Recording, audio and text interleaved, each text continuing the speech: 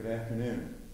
Today we're at the Public Library of Cincinnati and Hamilton County, and it is Tuesday, January the 12th, 2016. We are fortunate to have Brian Powers handling the camera, and I am Jim Grieber. Mark Wayne Wall was drafted into the United States Army in 1968 on November the 7th, and he is a combat Vietnam veteran who is with us today. Mark, I'd like to start off by asking you simply that, could you describe the mood of the country at the time that you were drafted? Those were volatile years. Oh, wow.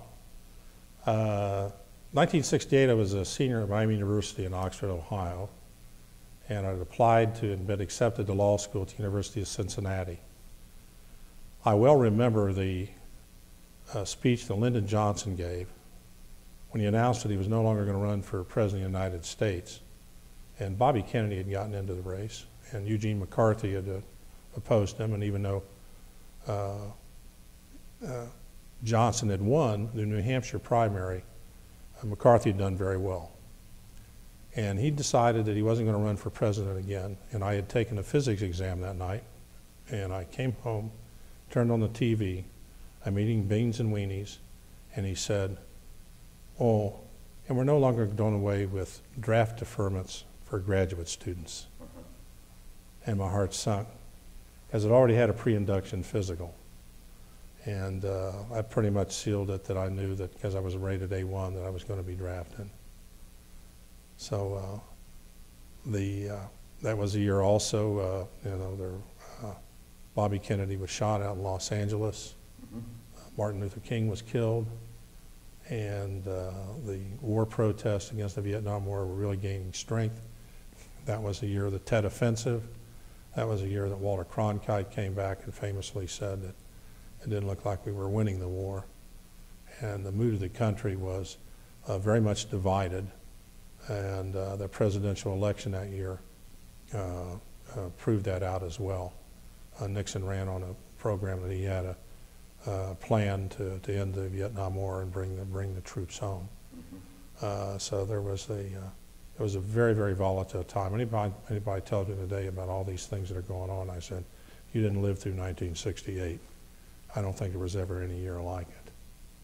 Not in my lifetime. Certainly agree with that. Yeah. What was the mood of the country in Middletown? Was there demonstrations or activities? That was a pretty patriotic community in general. Yeah, it was, and it was, I had worked in the steel mill, Armco steel mill in the summertime. My father had been an employee there, and I worked with many World War II and Korean War veterans. And they were basically very supportive of the country and the president. They were what Nixon referred to as the silent majority. So in our community, there was very much, they were very supportive of the fight in Vietnam. They thought we were there for the right reasons. These are men who had fought against Nazis. These are men who had fought the communists in North Korea. These are the people who believed that Khrushchev was serious when he beat his shoe on the table and told him that his grandchildren would bury ours. So they thought there was a real danger there. They believed in the domino theory that was being presented at the time, that if you let these small countries fall, eventually it's going to be. Nobody knew what China was like, particularly under Mao Zedong, what they were going to do. And we'd fought that horrible war to a stalemate in Korea, or as it was referred to at the time, I think a police action. But yeah, it was, in my community, they were very supportive of the war and very supportive of veterans in general. Let's describe what your training was like. Where'd you go and what'd you do? All right. Well, let me start with how I ended up getting drafted to begin with. Okay. 1966, I was home working in the steel mill at Armco in the metal products division. Armco had they made the famous Armco guardrail there, but they also had a product called Benwall. And they had a contract with the government to supply these ones where they would make revetments to park planes and helicopters in Vietnam. And I was working 7 days a week 10 hours a day on one time day shift, second time night shift in the steel mill, putting these together for shipment. I was a car loader. They all came out in railroad cars and had government inspector in the plant. I went home one day, opened the mail, and Miami University had gone to computerized grades at the time for the first time, and they had printed those ones where it would print on the outside and come through on copy paper. I'd open it up and it said, "You've been suspended." And then I took a look, and it was courses that I hadn't taken. They were basically elementary education. Well, I knew what it was. There was a girl over there named Karen Wall that lived in Camden. I ended up being with her brother at Fort Dix, New Jersey, in basic training. So I thought, well, I'll square this thing away. I was working day turn, so I said, next week I'll go over to the university and see if I can't square this away. It wasn't 3 days later I got a note from the draft board that I had to go down for my pre-induction physical. So I went over to Miami University, and I found out that there was only 2 people who knew how to get into the computers. And they were both on vacation. So I actually went on a pre-induction physical in 1966, that if I didn't get this squared away, draft board said, "It's your problem, you got to square it up." And so I rode down, and on the bus was half the football team from Miami University. And I'm talking about fellas, I'm talking about Bruce Matty and Kenny Root, who are friends of mine. And they all came down and laughed on the way back because they all had shoulder problems and knee problems, and they had things of that nature where they didn't get the same classification of A1. Was that physical done in Cincinnati? Yeah. Physical was done. At the federal office building, a John Weld building down here in Cincinnati. Right. So anyway, I finally have to go back and get it all squared away. But I know now that I've already taken my pre-induction physical, and I'm classified as A1. So when Lyndon Johnson came on and said, "That's it, there's no more draft deferments," I was working in the steel mill again, trying to save up the money for a law school. And I went down to the draft board, and they told me, "You're going to go in October or November, Mark." And I said, "Okay." And it just so happens that 2 of the members of that board were attorneys, local attorneys, that I always didn't have very kind words for them after. But they were just doing their job. So anyway, I end up going to the mill, quitting, taking my money out of the bank, and going to California with a friend of mine named Tom Woods. And I was living in California, having a great time, living in Garden Grove. Matter of fact, I stayed with a friend of mine who was in the Air Wing in the Marine Corps at El Toro Air Force Base. And I actually had applied for a job up at Douglas Aircraft, and I was thinking about staying out there. And when my mother called me and told me a draft notice had came. And so it was October, I flew back to Cincinnati and got ready to go. And Nixon was running, and he knew that Ohio was important to him at the time. And he was taking a train from Cincinnati, I believe, to either Columbus or Toledo, and he stopped in Middletown. My parents lived about 5 blocks from where the train station was, so I walked over, and I was a political science major as well, always intent on being a lawyer. And I went over, and I always remember going over and watching him stand on the back of the train with his wife, Pat, her head laying on his shoulder. There might have been 35, 40 people there, cold, rainy day in November, typical for Ohio, and he gave a stock 5-minute speech or whatever, and I always paid attention. He had a plan to end the Vietnam War. And that was just a couple days before the election. But anyway, I reported on the 7th. I did vote that election. Reported on the 7th, took a bus down here to the Cincinnati John Weld Center. They kept me over a day because I'd had kidney problems before. Had a doctor look at me and put us up at the old Metropole Hotel down here. And then because I was a day later, they put me in charge of making sure everybody got on the airplane to go to Fort Dix. If I'd have gone the night before, if I'd have gone the day before with the group I came down here with, I'd have gone to Fort Knox, which was a lot closer to home. But anyway, at the induction, one thing I remember was there was a fellow there wearing women's underwear. And they were drafting for the Marine Corps at the time. And let me tell you something, you talk to Marines, the last thing they want is a draftee among them, because you have to join their corps. And so he went. They pulled him out of line. He was going to the Marine Corps. And then they had us count off 1, 2, 3, and all three stepped forward, and they got drafted in the United States Marine Corps. And the rest of us went into the United States Army. Went to Fort Dix, New Jersey. It was in the winter time. Went through basic training, which was very good training overall at the time for the Army. But the first night I was there, I learned one thing: you don't take the first bunk by the door, because they pulled me out of that. I hadn't been there for 4 hours, because it was fly all night long. They gave you uniforms, you walk over there. They put me on KP duty for 12 hours, because a lot of the returning Vietnam veterans, they were bringing over the top, through Alaska over the top, bringing them into New Jersey rather than on the West Coast. And so I was doing KP and cleaning up in a kitchen for them. Did pretty good. Where did you go on R&R? New York or Philadelphia? Where? Took a train up to New York and back, and then we got Christmas. I got to go home for Christmas. Yeah. And yeah, it was we got very good training there. One thing about it, though, they, because what was going on, people just, when you got your orders for Fort Polk, Louisiana, they called it Tigerland. You knew you were going to the United States Infantry to Vietnam. So they posted the orders at 10 o'clock at night. And they had armed guards there stationed with you. You had to go back and get your gear together. You had 2 hours to get it together. They put you on a plane. It was Southern Airlines that flew you down to Alexandria, Louisiana, to go into the Army. And that was Fort Polk. And Fort Polk was an older Polk. You had the wooden barracks. The barracks at Fort Dix were brick and concrete and well manicured. And I'd done very well. I was in probably the best shape of my life. I'd done a PT, run a measured mile in combat boots in a little over 6 minutes, and could do all the push-ups you wanted and do all the chin-ups you wanted and everything else. It was in very good shape. I weighed about 190 pounds. When I come back from Vietnam, I weighed 148. And it wasn't, the conditions there with your food and water and everything else were terrible.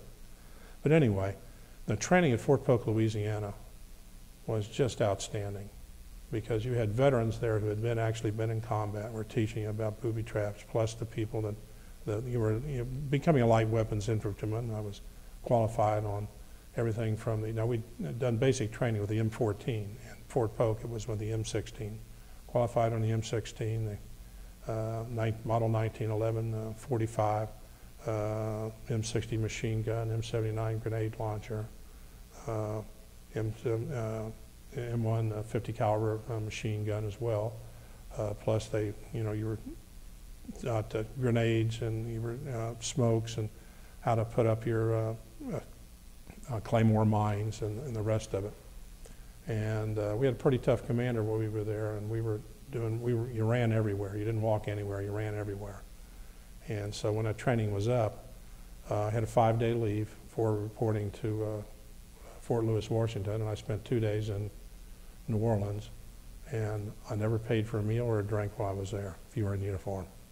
Greatest people in the world, as opposed to what awaited us in San Francisco. And I'll talk about when we came back.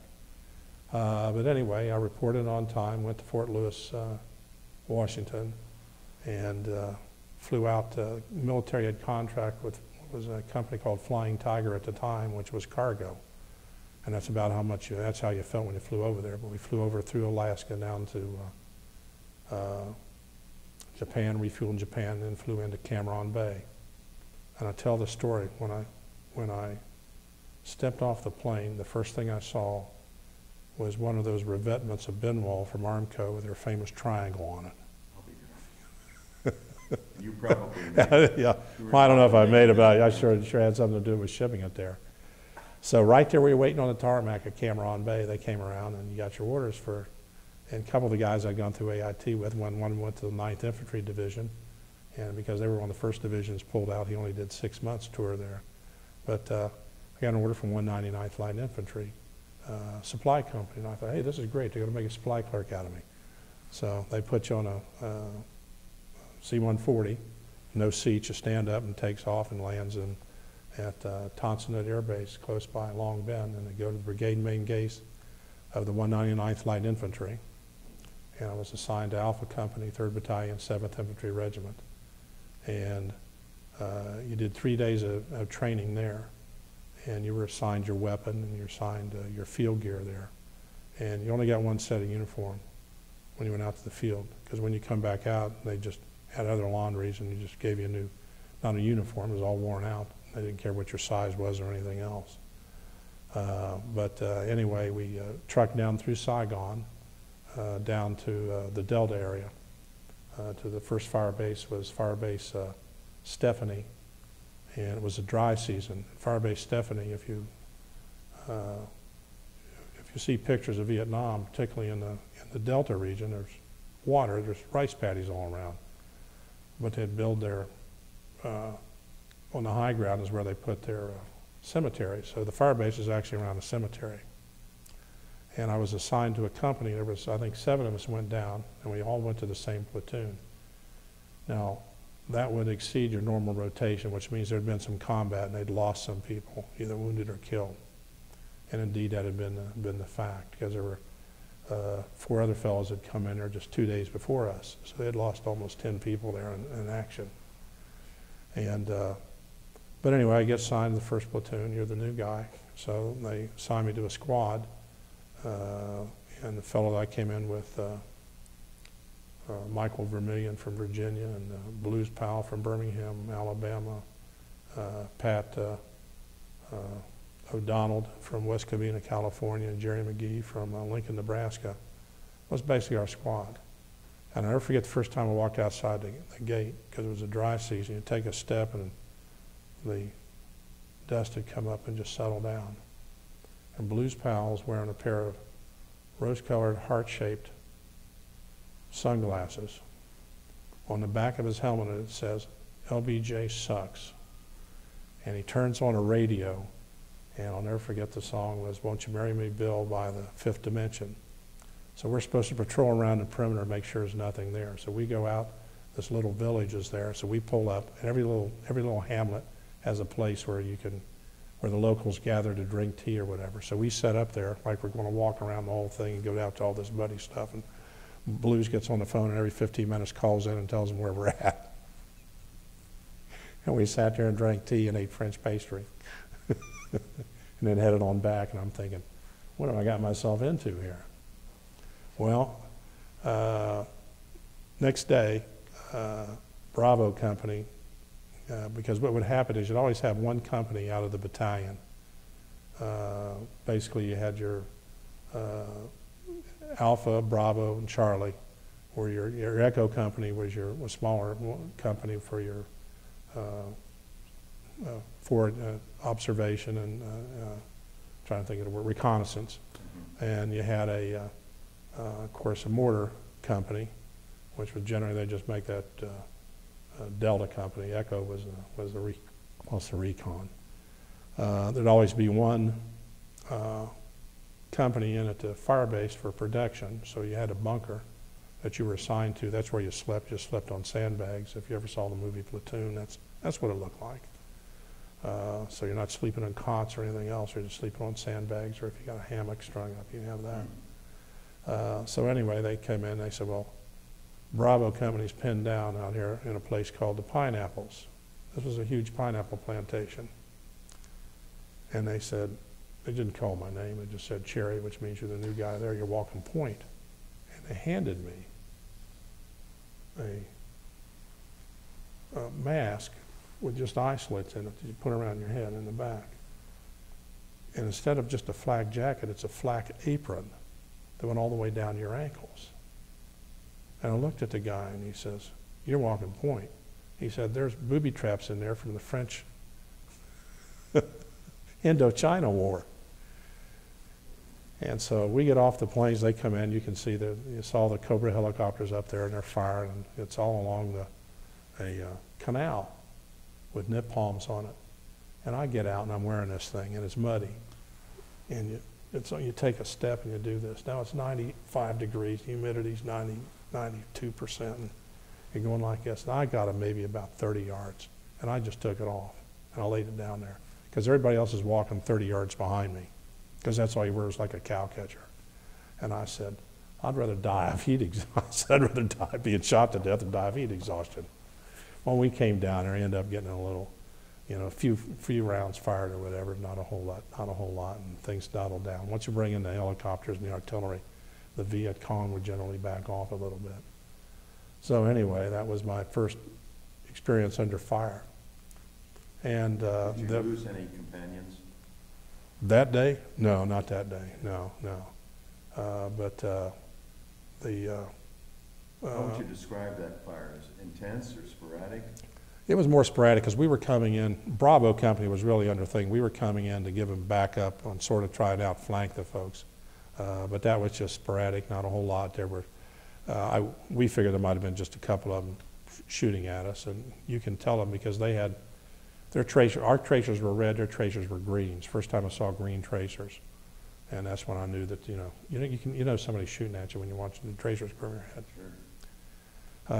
But anyway, we're out on patrol again, and one of the things I remember is when the rainy season started, because you're just bone tired. And I lay down in this rice paddy, you sleep on your helmet, and you got a poncho liner, you got covering you up. And it started raining. And you're so tired anyway, you just lay there in the rain. What woke me up was when the water got up to the level of my mouth. I started gurgling. And this is just awful stuff. But I'll never forget that we got up and moved out that morning, and you went past a little hut. And when you spent some time over there, you'd realize that in these little villages and hamlets, you'd see old men, old women, young kids, and women. You just didn't see any young men. They were fighting from one side or the other. And I'll never forget the typical, he was getting his water buffalo ready to go out since the rain had started to plow. And he had this goatee, the white hair of the old man. And he just looked at us as we walked past, and it was just like, gee, I wish you'd go away. I'm just, life is so hard, bringing in the rice crop, our sons are dying, that sort of thing. You get a feeling when the way someone looks at you, and that's one of the things I never forgot. Anyway, we went back, and one of the fellows in our platoon, Delvin Benner, he won the Silver Star. And I found out that what had happened is, before I got there, what we were replacements for was that they had been ambushed, and 4 or 5 people had been caught up front.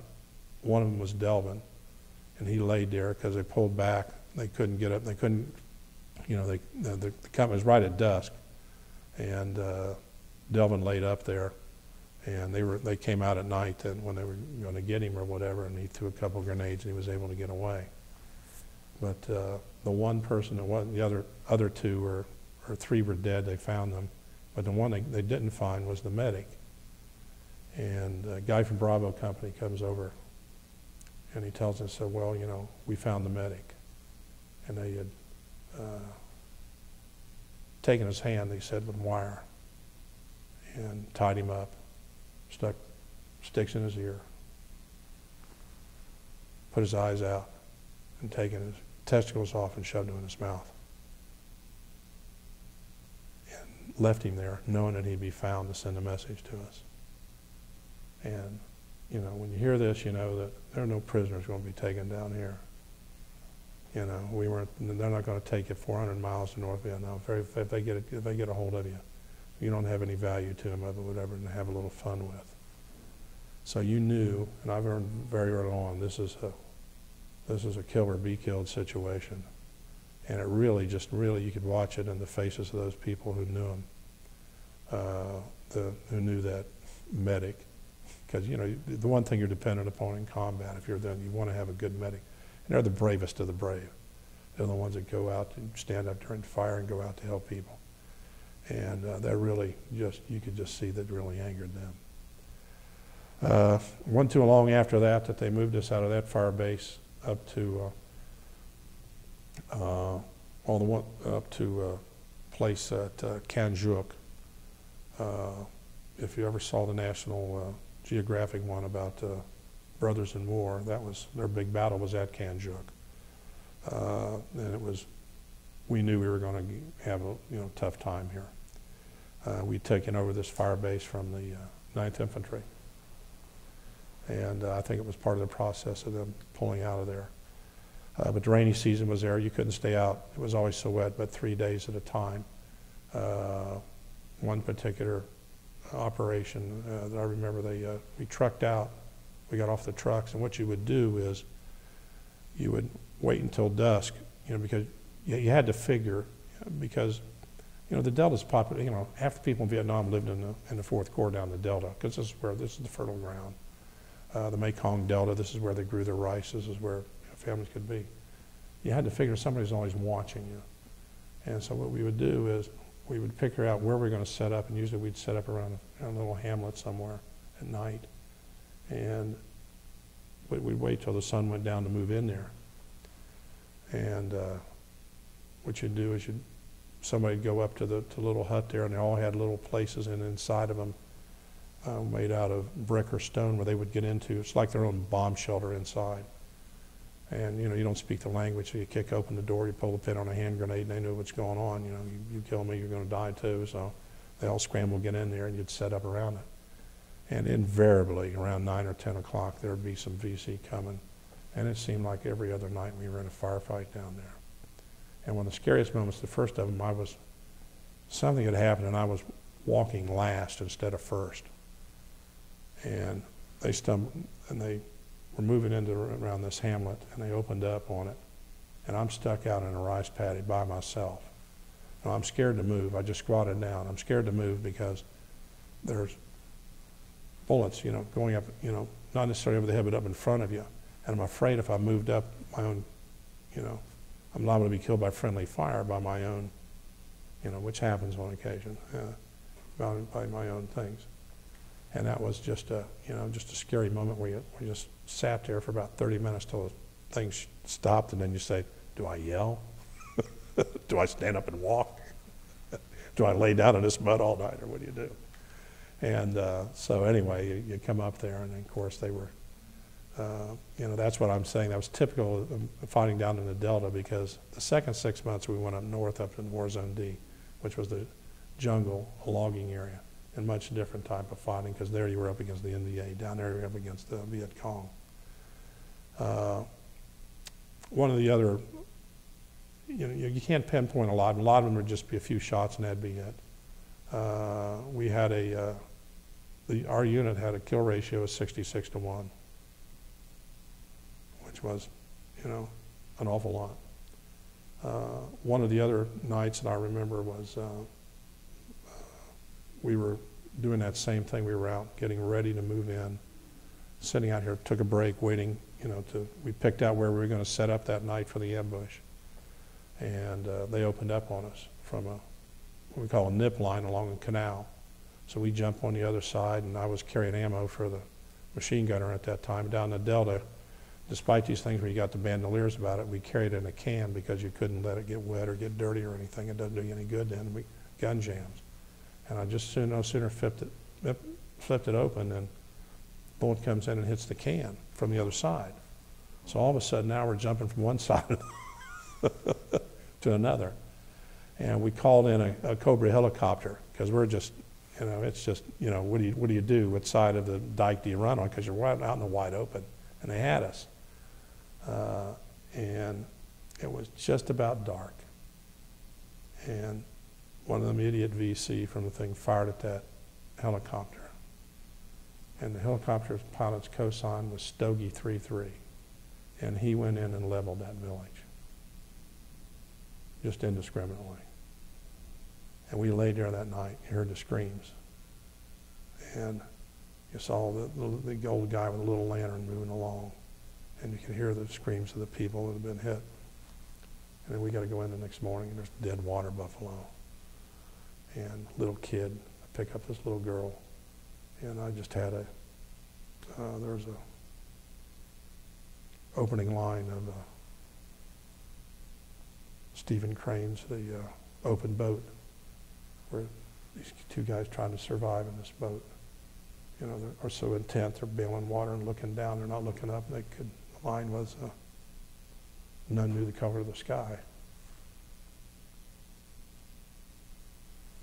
And 3 months ago, I get a note from a guy that was with us, Mike Vermillion, I went in with, and he said, And I hadn't had contact with Mike in 30 years. He stopped in to see me.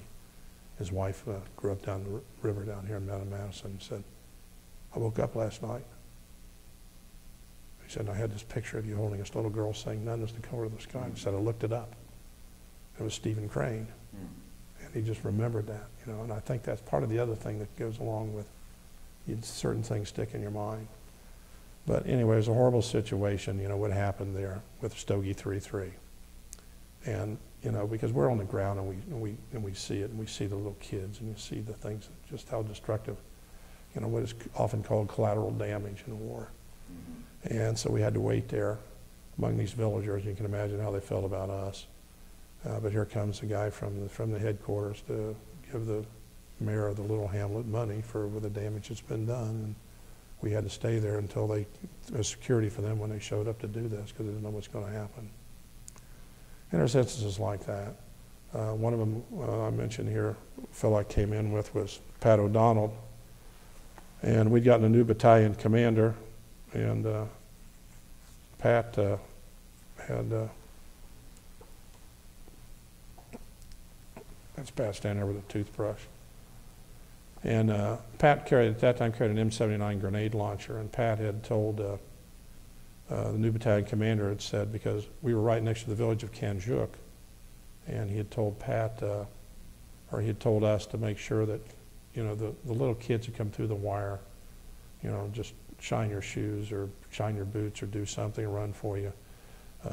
Mama San would do your clothes for you. Down in the Delta, we'd wear these, we'd take an old shirt and take the sleeves, Mama San would make them into pockets to put your, you can see it in one of the other photographs here, put pockets where you'd put your magazines in, or M79 grenade launchers, because you're only out for 3 days, so you're not carrying a real big pack. You put your food or whatever in your side pockets. And a lot more convenient, plus it also gave you some protection across your chest. So they'd come in and do those things and cut your hair. They'd come through the wire, take the shortcut. And so he said, you got to stop that. So Pat fires a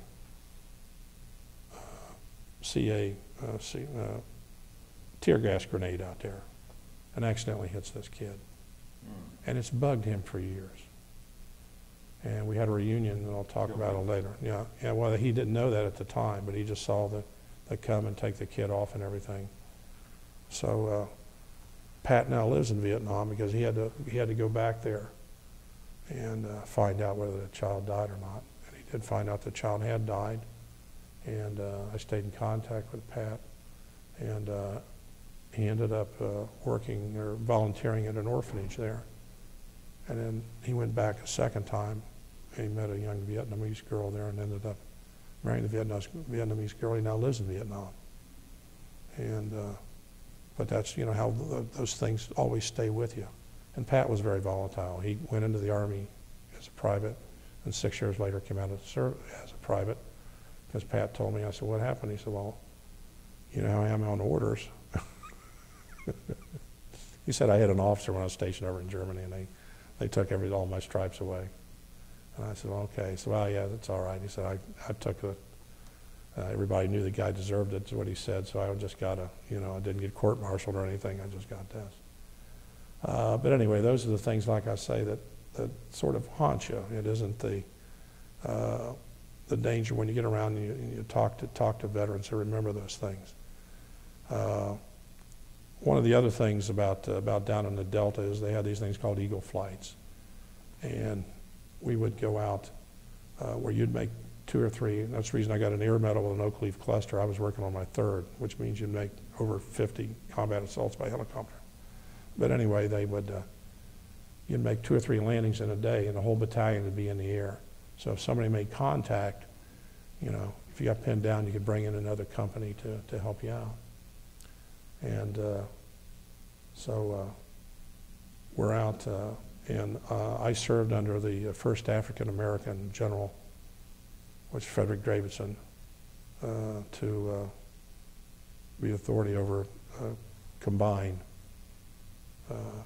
group of individuals, Frederick Davidson. And he was from the George Patton School because he wore a pair of ivory-handled pistols. He did. But we loved him. You know how some commanders you love? Because when we'd be out on these Eagle flights, he'd be up in the air too, and he'd stop. He'd just about make a point there. And he brought the mail with him, brought you cold Coca-Cola when you're out there. And we used to, when those rice paddies, sometimes you get sucked down in that mud, we'd tie an extra set of shoestrings around and put them around up here because you'd have to pull your leg out. You'd be going that slow and cross the open ground. But one of the ones we went on, now we're walking point, and we have a Chuhoy scout with us by this time, a man very responsible for me being alive here today. I always wonder what happened to him. I'm sure he was treated absolutely horribly by the thing. His name was Win Von Chin. Chin was, I think, 36 years old when we met him. He was a Chuhoy scout. That's, I think, just spell it N-G-U-Y-E-N, Von, V-O-N, Chin, C-H-E-I-N. We just called him Chin. Spoke very little English. He was captured a Viet Cong. He'd been a Viet Cong for 9 years. He told us that his rate of pay was $2 a month. He had 5 children. He made sergeant's pay in the Army, which was, I think, around $325 is what we got paid. And so his wife was tickled to death when he got that amount of money. But Chin, of course, was very familiar with booby traps. So we're out, and I'm walking point, and I'm trying to get as much information. But this time he'd been with us a while, trying to get as much information. He taught me how to, he said, always, when you come into these bunker complexes, stay on the paths, don't go off of them. They figure the GIs won't walk on the paths because that's what's booby trap, but that's not what we booby trap. He taught you how to, you take your rifle, point it down along the ground a little bit that high off to catch the tripwire, because tripwires are not tight, they're slack. So when you step with it on your foot or your leg, your weight's going forward, so it's too late. If you understand what I'm saying, if you make it tight, you're going to feel it maybe and stop. If it isn't tight, if it's loose, it'll pull out. So anyway, we're coming up. It's, I think, our second flight of the day, and they put us down. And when you walk up, and there's these little signs that says M-I-N on it, MIN, for the locals with skull and crossbones to let you know that there's mines in there. That means also there's a bunker complex in there. So we come up there, and I'm standing there with Chin. We had a brand new, I had 5 second lieutenants while I was there. And half the time we were out there, we didn't, we had a sergeant run us, and one bad operation I'll talk about. We had a 19-year-old Spec 4 with us, running the platoon. And Roland Merson at our reunion, I asked him, I said, Roland, I said, gee, we just seemed like we couldn't keep a lieutenant and was always either losing them for one reason or another. And he said, you know what, you guys operated better without it. But this fellow, and I felt so bad. And I think he was invited. I know he was from Washington State. And, you know, I was a college graduate. And, you know, of course, he'd gone to OCS school. And he was out there, and this is his first operation out in the field. He hadn't been there with us a week. And we come up there, I'm walking point, and I stop because I can see the bunkers down there. And Chin walks up to me and he says, Whoa, no go, no go, no go, no go. I said, okay, Chin, whatever you say. You say no go, I'll no go. And Lieutenant Doc come up and he says, and I was Spec 4, said, what's the problem? And I said, well, Chin here says no go, they're not there. He said, they've left, that's what he's saying. And he said, this thing's just full of mines all over the place. And he says, that's what he tells you is, you know, sometimes, you know, they have these places out there where they use when they need them. And I said, they've got their own little maps of them, but when they leave, they set extra booby traps. He said, no, we're not going down there. And he says, I'm ordering you to go. And and I'm saying, sir, I says, this little guy here planted these things for 9 months. I said, I know what they can do to you. I've seen it already. I'm not going down there. And he walked maybe 20 feet. He was going to lead his way because that's what I'm sure they teach him, you know. And he had a mine lost part of his left leg there, like that. The Viet Cong would, you know, most of the time they set up these, like we call them tin can grenades or whatever. So there we are, you know, the poor guy's laying there. And it knocked a couple, wounded a couple other people as well. So anyway, we pull back out into the open area and dust him off. And of course, the battalion commander comes back on and says, get back in there. So we take what I proposed to the second lieutenant before he did that. I says, well, why don't we just throw some M79 grenades down there and make some explosions and do that, and then go out to the side anyway.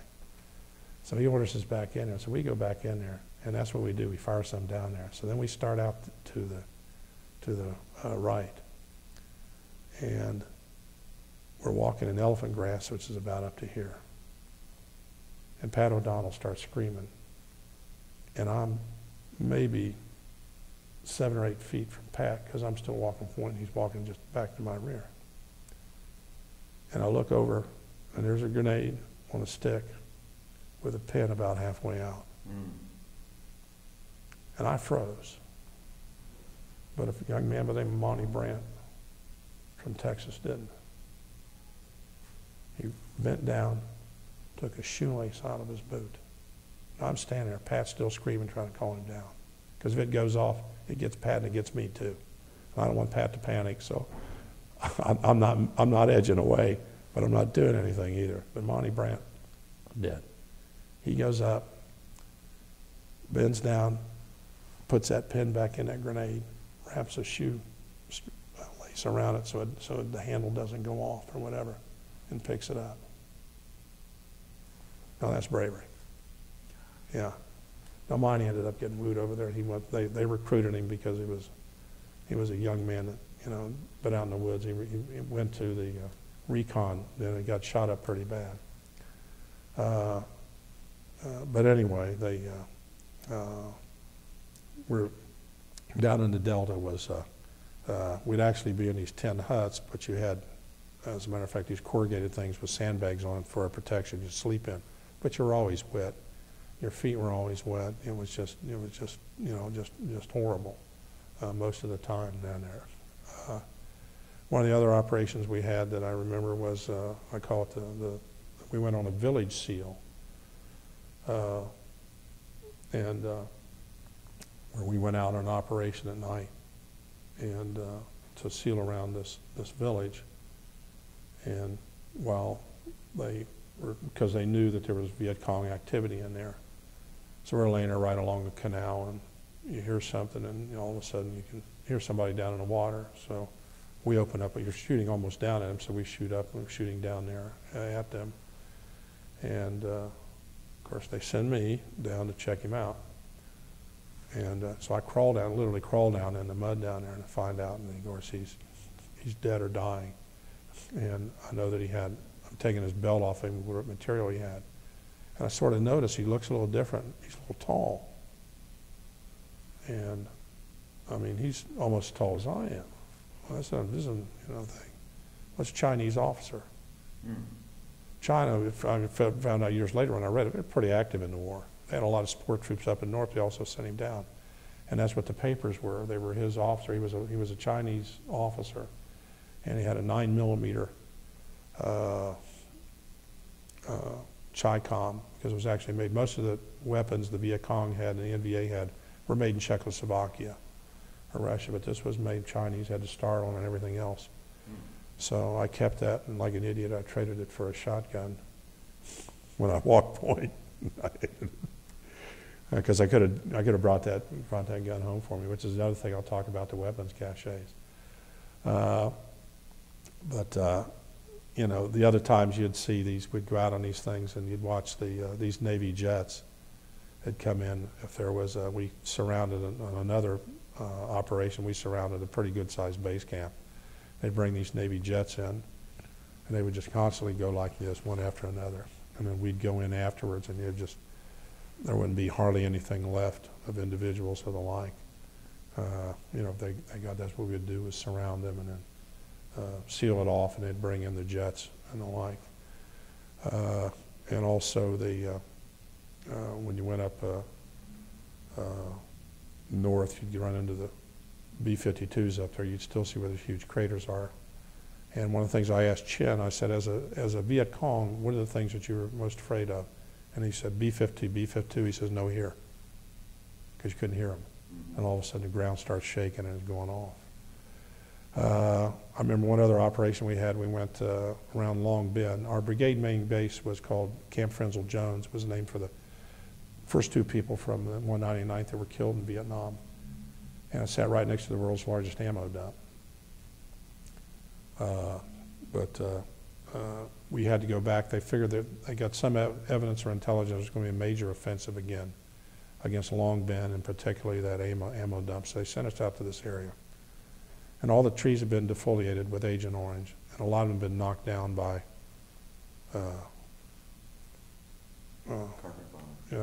carpet bombing and the like, and they're just desolate.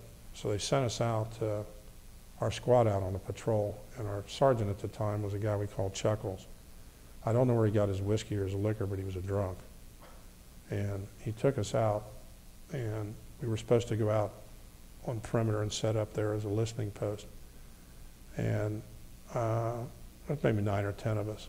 Well, he leads us out, and it's kind of complicated, but we go to the left instead of the right. We were supposed to go to the right. And he gets us out there. And all of a sudden, you can hear the artillery in the distance. He goes, boom, boom, boom, boom, boom, boom, boom. And you can hear him whistle overhead. And then you know right then and there. It was ARVN artillery. We knew that. Right there. Okay, the second volley is going to fall a little short, and then the next one's going to be right on us. Because somebody's picked up that it's us out there, and we're somewhere we're not supposed to be. And sure enough, you can hear the thing. Well, Delvin Bentner, the other guy I told you about, gets on the radio. Chuckles can't handle it, and Delvin's with Spec 4. And you had to go back through our company command, battalion command, to the ARVNs to get them to stop firing. Well, we hear the second one go off, and of course it comes up short, so now you're bracketed. Then the next one they fire for effect in the middle. And he's trying to get him on the phone. Well, he does finally, but that third volley goes off. And fortunately, like most of the ARVNs, are horrible shots. That's the Army Republic of Vietnam. They overshot us, but there was a short round that come in. And nothing scares you worse than artillery. You know, I could imagine those guys in World War II, like in Hurtgen Forest and the like, how bad that was.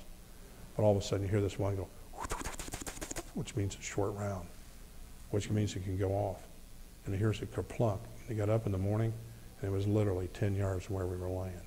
And if it had gone off, it had gotten all of us. Chuckles lost his job.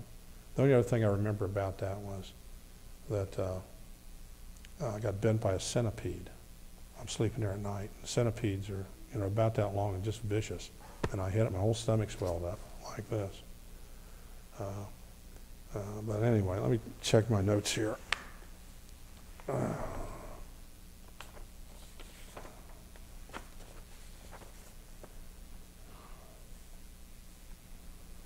Yeah, one of the things about, you get worn out physically because you're up on guard duty every 4 hours. We never let just one person stay up on squad size. It always had to be two because you were just because you can fall asleep. And it's so easy to do when you're sitting there. And I know when I got to be sergeant, I took an R&R to Bangkok and I bought this wonderful watch at a PX there at the air base over there in Seiko. And it lasted about 2 days because what they called we called bug juice, the insect repellent we wore, was so horrible it cracked the crystal on anything. So I had to have a watch with an incandescent thing because this is what you passed around. So I bought a cheap $10 Timex. And every time I'd go off and leave that somewhere, everybody, here's your cheap Timex wall, but you'd pass it around. I wish I still had that watch because it worked beautifully. The advertisement keeps on ticking, whatever. Yeah, but that was the other thing. This is an important plaque. Can you explain that to us, please, and the inscription on it? Yeah. This was given to me when I left Vietnam. This was presented by the company. It says to Sergeant Wall for your service. And of course, it's got the Combat Infantryman's badge. Volans et Potens is the 7th Infantry Division. That's a cotton bale there. And this is the 199th Light Infantry, the Red Catchers. light, swift, and accurate was our motto, whatever. And that was given as I left. And I think that I think the armors who were making money hand over fist is why they gave it to us in the rear. Because we get these weapons caches, we bring them back, and they were right next to Long Bend base there. And they would, I'm sure on their paper, say that they were destroyed, then they would take these weapons, mount them on wood, take them over to Long Bend, and sell them to Air Force officers. Souvenirs. Sort of all. As a matter of fact, I called our company armor Milo Binder from Catch 22.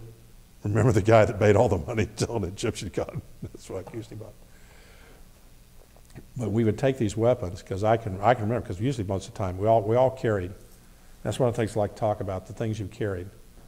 When you got up north to the other fire base, the things we carried would be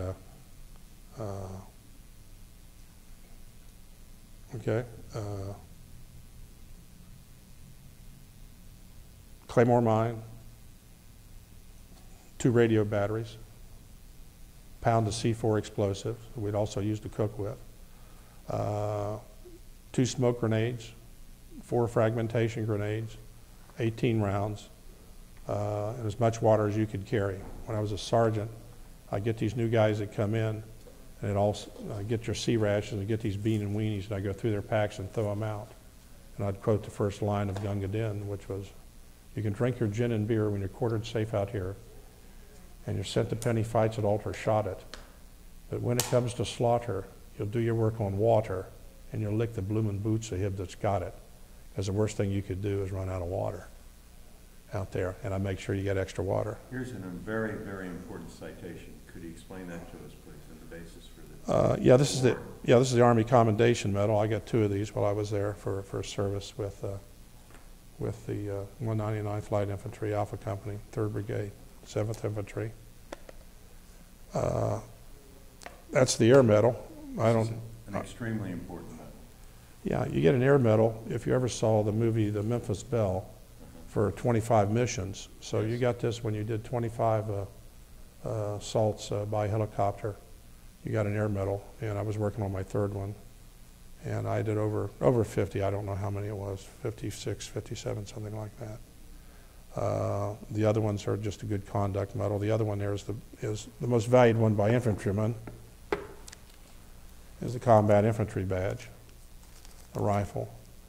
That means you've been actually in combat. What I call to it is I used to refer to it as the thank God they're poor shooters medal. I don't have my Bronze Star with me because I actually got my last night in the field, the CO that I didn't get along with that walked us into the worst ambush ever. It's referred to in the book that I have there from the 7th Infantry Division, where Phil Saloy that ended up becoming the priest. And he walked us into a horrible ambush. He was a captain wanting to be major. And the worst thing in the world you do and we got ambushed, and my squad was walking point, got a young man, hadn't been in country 2 weeks, get shot. We pulled back, dusted him off.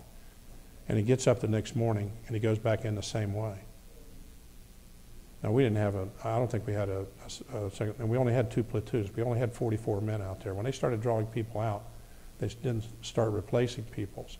44 people is about the strength of a platoon should be with heavy weapons. And we had 19 people killed or wounded that day. Walked right back in the same way. Because I'd been on point the first day, I now moved to the rear. That's the way you worked it. There was only 2 platoons. So now I'm at the very rear because my squad had been up front. And I knew, and so did Johnny Green and Pat O'Donnell and Dave McKee and the rest of us knew in my squad. We knew what was going to happen. They were going to ambush us in a U-shaped ambush, then try and outflank us. And that's precisely what they did. And the battle went on, I don't know, 6, 7 hours. We ran out of ammunition so bad, but we could see them when they start to outflank us. We hit them as hard as we possibly could. And I actually ran back to the resupply calendar. And you just grab something, you don't think about it, and it came back with just grenades. I meant to get ammunition for the machine gun and grenades. And all I can remember, I guess your adrenaline gets going so much you don't remember exactly what you did or how you did it or whatever. But I just remember start throwing grenades just as fast as I could, because we were very close to being overrun, and it was just horrible. So that's 1 month. I was a short timer anyway, and I'd had a job set up in the rear, and he'd kept me from going to that. And the captain told me he's going to keep me out in the field. Top row called me an 8-ball, and I said okay. And then the last day, he comes up. My last night in the field. I'm only 2 days away from putting in 365 days out here. This is my 363rd day. He says, "Well, Wall, I'm going to put you in for the Bronze Star, you know, and what you did there on March 1st, which is right." And I said, "You can keep that Bronze Star." And I said, "You just get me off this mountain tomorrow." And we were on a mountain. He was kind of worried because we had to use just about every explosive we had to blow the thing to get one helicopter in at a time. And they landed. And I was on the last helicopter out, and I'm sitting on the outside on the edge of it. And I'll give you an example here, like this. And you're hanging out, somebody's doing it. This helicopter's up in the air. It's going like this. And this 19-year-old kid flying, or 20-year-old kid goes down like this and turns to the left. And I actually come out of the thing, and 2 guys are holding me on. And he lands it. That was my last helicopter flying out of the field. The next day I go back to the base camp to come out, and I was supposed to take a convoy. We were up north of Saigon past the old Michelin rubber plantation. And I take a helicopter instead to get back quicker. And that convoy gets ambushed. And the only general killed in ground combat and combat war was General Bond, another man I really respect, we all really respected. He was what you call a Mustang and come up through the ranks. He lands and is killed, shot as soon as he gets off the helicopter, and they were waiting on him. And so that's one that I missed, lucky. Another one I missed is when I got a second R&R because of Monkey. We called him Monkey because he climbed a tree and saved us all one day. There he is, Clyde Maynard from Louisville, Kentucky. Clyde got the tip of his thumb shot off, which is $1 million wound. And so he had an R&R to Japan. He got the tip of his stump? No, he got the tip of his thumb shot off, thumb. Which is $1 million. Because he got to go home. He was a short timer anyway, he only had a little time to go. So he had an R&R to go to Japan. Here's where I took one, I'd already had an R&R to Bangkok. Well, our top sergeant back at the fire base, top row. I had a buddy of mine, Tom Woods, in a letter there, used to send me a fifth of Jack Daniels once a month. Well, I'd always share that with Top. So Top says, "Hey, Wall, you want to go to Japan?" I said, "Top, I already been to Bangkok. You don't get no." He said, "No, by the time I get paperwork caught up, you'll be out here, Wall. Don't worry about it." So I said, "Okay." So I ended up going to Japan, and got a picture here of me stayed at a hotel. Had to borrow money to get there from other soldiers. That's me in the middle of the sukiyaki party, but anything to get out of combat. And when I came back, that's when I didn't do it. Somebody else in the rear gave orders for me to come back to have a job in the rear driving truck, and that was in February when this happened. And unfortunately, while I was gone, we had about a half dozen guys killed while I'm on that R&R. Now, I was happy I missed it, but you almost feel sad because I wasn't there, because a couple of them were guys that I was with and fought with and the like. But any opportunity you could get to, so anyway, Jack Daniels paid off for me one way. Let me refer to my notes here. Yeah, the Eagle flights were down in the Delta, and then we went up, probably the one that we went over to take over a fire base from 1st Air Cavalry Division, and they had been almost overrun. They sent us in. The company battalion had been beat up pretty bad, so they sent us into that fire base, basically to take it down, tear it apart. But they sent our company out on patrol around there, and it was one of those things again where you walk through a walking point and then walking through a fence. There's a little sign that says men. I went, oh my goodness, here it comes again. So we set up that night, but now, because our platoon was first, now we're second.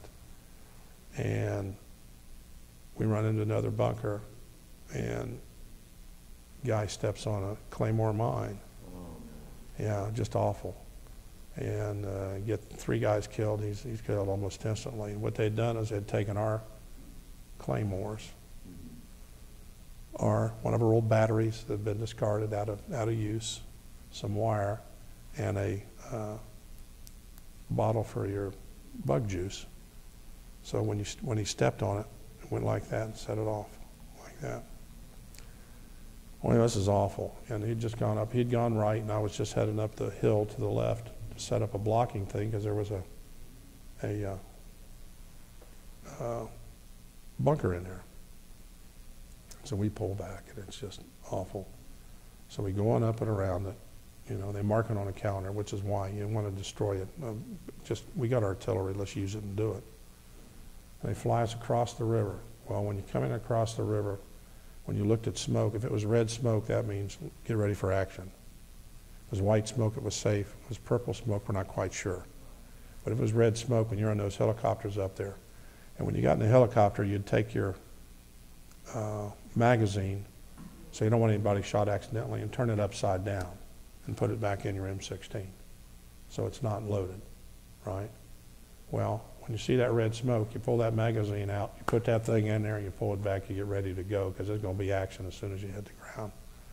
And they were waiting for us when we were in there, and they fired at us, and then they pulled back. You know, we made an assault on them on there. We didn't, you know, I don't think we got anybody hit. But we set up that night right on top of one of their bunkers where, well, the captain comes up to me the first thing the next morning. He said, "Wall," said, "I'm going to put you back on point." Okay, Cap. Because really it should have been second squad's turn to go on point. He said, "I'm going to put you back on point." I said, "Captain Merson, that's fine, I'll do that." Well, Chin's walking behind me. I asked him to do that, so he walks behind me. And we're walking along the trail. And these guys would stop and take a crap right in the middle of the trail. And I look over here, and here's an artillery round that's set up. It's waiting for you to go over there to pick it up. You understand what I'm saying? And I remember what Chin said. I'm walking along with that rifle barrel right on the thing. I remember what Chin's saying. Stay on the trails. Don't get off of it.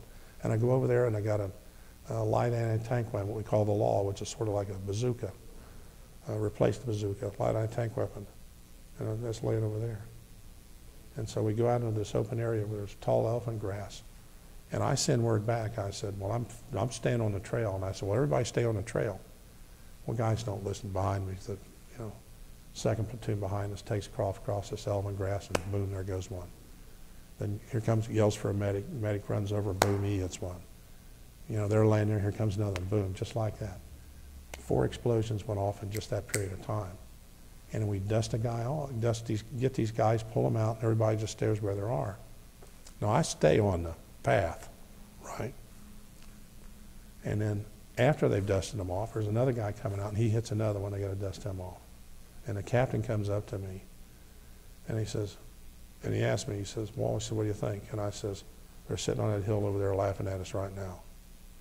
And I said, "They're probably waiting for us to set up. They're going to hit us with mortars." I said, "We need to get out of here." And he said, "Which way would you go?" And I said, "I'd go down this way." And he says, "Okay, you're on point. Get us out of here." I said, "All right." I said, "Everybody just stay back of me." And that's the time I almost shot Menendez, because this Puerto Rican guy from New York, that, you know, he couldn't help it. He just had to talk all the time. And I'm trying to listen to the radio behind me because of speaking. And he just wouldn't shut up. And I turned around, threatened to shoot him, and he threatened to shoot me, which is the last thing in the world. And all of a sudden it dawned on me, you know, this is not the time to lose your cool. A lesson that might be learned by a lot of people. Anyway, that was particularly a bad experience as well. They pulled us out of there. You know, we had that many guys wounded. They pull you out of the field. Which brings me up to the time we shot the mailman. they got some intelligence information. They sent us out with some, and we were angry. We were coming out of the field. We'd been out for 10 days. That was the operation down in the Michelin rubber plantation. Michelin had a huge rubber plantation between Long Bend and Swan Lock. And Swan Lock, that's where the asphalt ended, and Highway 1 after that was just a dirt road. And we'd been in the Michelin rubber plantation, and it was just horrible. We ran out of water, right? And it's nothing worse, like I say, than running out of water. And they tried to resupply us by dropping these canisters of shell casings with plastic bags of them in the water, and they all broke when they hit the ground. And you're walking along and you're sweating, and all of a sudden, you're walking by these plants, your eyes start burning, and it's going crazy. You don't know what it is. You don't know what it is, and it's just, you can't see. And all of a sudden, you realize there are these little peppers just hotter than all get out. So because you're sweating, you're getting on them. And then it starts raining, and you pull your hat out to catch the rain. But the first thing you do is you take the picture of your girlfriend out. You put it in your pocket, because everybody carried a picture of their wife or their girlfriend on the top of their helmet. So when you stopped, you take your helmet off, sit down and look at it, and put it back on. And we come off that operation. They bring us back, we're mad. Now, oftentimes we'd go back, they'd do the brigade main base up at Mace, right by Signal Mountain. They'd send us out on what you call rat patrol, where you'd go out on a Jeep with an M60 machine gun on it, and we'd stop buses and, you know, get these people off, and they're all mad because you get them out and you're supposed to search things for VC if they're bringing anything in and the like. And well, one time we got run off the road by an Arvin tank and actually flipped over, but anyway, they go back out. We're going back out on the field right away. They say, this is good intelligence. We're going to put out these little listening devices that look like little helicopters with little triangles on. They're motion devices you put along trails. And we were really mad because they were sending us out on armored personnel carriers, not helicopters and not trucks where we walk in. We're on these armored personnel carriers going down this damn logging road. And I'll tell you about shooting the elephant and the monkeys too in a minute. But anyway, we're on this logging road. And so we're kind of, all of a sudden, we take a lunch break. We're sitting there, platoon is. We're all pissed. We haven't even had a shower yet since we've been out in the field for 10 days. And a shower is nothing but a cattle tank, and you got 5 minutes of hot water, and everybody else got a cold shower, but it's still a shower. That's how they heated the water, was in these rubberized cattle tanks. But anyway, you hear these two guys whistling. Everybody's real quiet. Well, Johnny Green, the machine gunner, you know, gets ready, machine gunners get ready, and they kill these two guys. And it was a paymaster. So we give all the money to Chin, and he's tickled to death. And and he's carrying the mail between the NVA units that are up there. And remind me to tell you about getting dropped off the map too. But anyway, we asked Chin to start reading the letters. And he opens it up, and it'd have these pictures in them, these beautiful young girls, and they're, you know, those beautiful dresses that the Vietnamese have, some of them in color. We certainly miss you. I can't wish you were home. Wish you were here. Love you dearly. You know, I'm planning the wedding whenever you can make it back. And the letter's going the other way. The bugs are horrible. Food is terrible. I miss you so much. And everybody got quiet because those are the same things we were writing. And our loved ones were writing to us. And all of a sudden you just got the feeling that, God, those guys don't want to be here either. We'd all be rather someplace else. And that moment always stuck with me as well. Now about the elephants and the monkeys. One thing about monkeys when you run into up there, they'd come out of the trees and come down and beat the ground and scare you. But when we were out in the woods and up in War Zone D, as opposed to when we were down, I'll talk to you about going out on the boats in the south, it was a logging thing. Well, they don't have Caterpillar tractors, they got elephants. So you always find some monkeys and set up by them, because if the NVA or somebody comes up, they're going to come out of the trees and go after them because they figure you're now their buddies, right? So we're sitting there, and we got the tripwire set up with the flares on them, so if you trip them, you know what's going off. We got the claymore set up. So all of a sudden you hear this movement out there. Thing. Johnny Green wakes me up. Says, Sarge, come on, there's somebody out there. Well, get ready. It's good. Hold on. All of a sudden somebody panics and blows a claymore. Well, when that happens, everybody opens up with everything you got. And then finally, somebody says, cease fire, cease fire. You hear this? It was an elephant. Because they just let them loose out there and they come back during the day to use them. Well, this is awful. So who do you think gets the job to go out there and finish this elephant off? The poor thing's dying. So I take Johnny Green out there with me, the machine gunner, and he must have put 65, 70 rounds in that elephant's head before it finally just stopped dying. And you feel so horrible because they're beautiful animals. I actually saw a tiger over there, got run over by a deer one time too, as opposed to, and I'll talk about the fire ants or what was horrible. So anyway, so we have to now stay there again while they come out in a helicopter. We find a place for them to land, secure it, and the guys there, they got to pay off the guy for us killing the elephant. And that's only reasonable, I would think, with the amount of money wasted on the war. But I've just one of those, the monkeys and the elephants. I mentioned the fire ants. One of the worst things you could have, other than the leeches, when you're particularly down the Delta, you'd cross a stream, and first thing you do when you get on the other side is pull the leeches off you, is the fire ants. When you'd be walking along, they'd be hanging like on the back of a nipple on leaf. They'd hit you and come down your back. And the only thing you could do is stop, because they stung so bad, is you'd stop, take your clothes off, and everybody come up and beat them off of you. That's what you had to do. And the food I carry is, after a while you learn that you're not going to carry beans and weenies out there, because most of the equipment you carry and everything else is already weighing 80 pounds. Generally would assign so many light anti-tank weapons, and I mentioned you got to carry your water, you got to carry your radio batteries, you carry your poncho, you carry those things, carry 18 rounds of ammunition, and by the way, even though it was a 20-round magazine, you only put in 18, because the M16 had a tendency to jam if you had 20 in them. So that first round it'd catch, and so if you put 18 in them, it just didn't seem to catch or whatever. And when you came back, you always took apart every magazine you had, everything you had, and put it back together again. Anyway, well, let me tell you about talking about the getting blown up with your own equipment, Claymore mines. Is one of the things we did at Firebase Mesa is we had to guard the dark garbage dump. So there's always kids around. So you got this one kid, about 9 or 10 years old. He's carrying his brother on his back. His brother's got no hands, no feet. So we say, we ask him, what happened? What happened? He goes, brown hair. So what happened? Brown hair. VC. His brother had brown hair, and the soldier had fathered him, so the VC cut off his hands and his feet. Yeah. Like they say, war's terrible not just for the killing, because you have no good choices. You do something cruel and ugly, or something crueler yet and uglier still.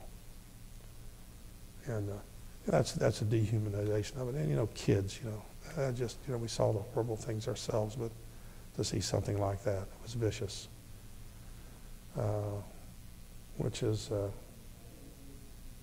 let me check my notes here very quickly.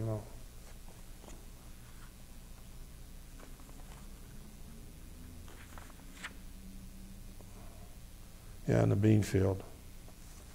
One operation, we're close to my end, they were in the bean field or whatever, and we were out, and we were destroying what we thought was rice cache for the VC. We blow it up. And then that night we're there, we hear this, and I'm asleep under the thing, and all of a sudden I feel this arm on me, and Johnny Green, the machine gunner, opens up right over I'm laying there asleep right over the top of me, and I roll over, and I start firing out there. And we'd killed 4 VC just a few feet away. And one of them was a woman, and she was carrying things to teach kids about the VC. and about how bad Americans were or whatever. And we gave that to them. But it turns out we'd blown up the mayor's rice thing, so there comes the helicopter again to pay the people off for us doing the destruction that we did. Yeah. And Christmas, I remember that day. We marched 5 clicks to a dirt road to get some mashed potatoes and turkey and everything mixed together, and then marched 5 clicks back into the jungle again because the general could tell everybody that all his troops got a hot meal on Christmas Day. One of the things down in the Delta, too, it was a free fire zone after 9 o'clock at night. And 3 or 4 times we'd go out on these, like old World War II landing craft, part of the Riverine group. And which was, one nice thing about it was, after the night we come back, you're always muddy, and we'd come back to a Navy ship, they'd hose you off. Really, the mud was just that stinking bad. Wow. And then you'd have the best chow in the world with the Navy, because Army chow was horrible. And the Navy had the best chow, and that was the only nice thing we liked about it. But you'd go out in this, they'd drop you off. And like a platoon or a squad at a time, you'd get off and you'd set up an ambush along one of these canals. And every night, somebody about 9 o'clock, they'd be coming down there in sampans. You'd open up on them, and you'd lay there in the night. And just that stinking gray mud. You couldn't, you'd take your regular poncho, not your poncho liner, but regular poncho, and lay it down so at least you're not laying directly in the mud. Yeah. The sampans were not given any warning before you opened them. No, it's free fire zone. After 9 o'clock at night, if they're down there, they're up to no good. There is one guy we let go because he was sounding like he was drunk and he was singing. So it didn't sound like he was by himself. And we had these, and you can see pretty, down in the Delta, the starlight. Did you have some fire back, indicating they were true VC? No, we'd get the boats and you'd find the weapons on them. You know, they'd pull the little sampan, we'd pull in after the thing. You'd have to go down into the mud and get it. So you knew that that's who it was. But, you know, you got a guy coming along singing at the top of his lung with a light in front of the boat. He's not a VC. So we let that guy go that time. Let me see.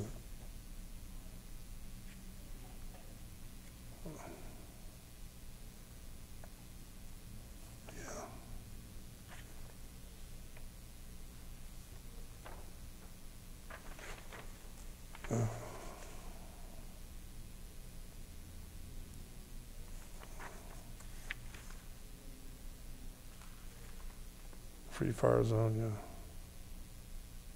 You mentioned the phrase, Mark, of being dropped off the map. Oh yeah, there you go. This is a good one. You like this? You know, you have these maps. When I carried the radio over there for a while too, and you had you were very important. So you'd carry the codes in a plastic thing around your neck, and you just couldn't, because you were the communications that got you out. Well, that's good as long as you have somebody you can talk to.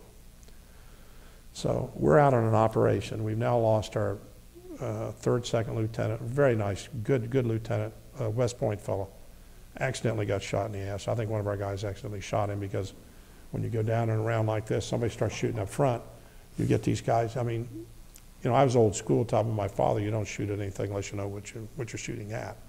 But some of these kids, you know, they just start firing. I think they accidentally shot him. Wounded, but not. Yeah, wounded.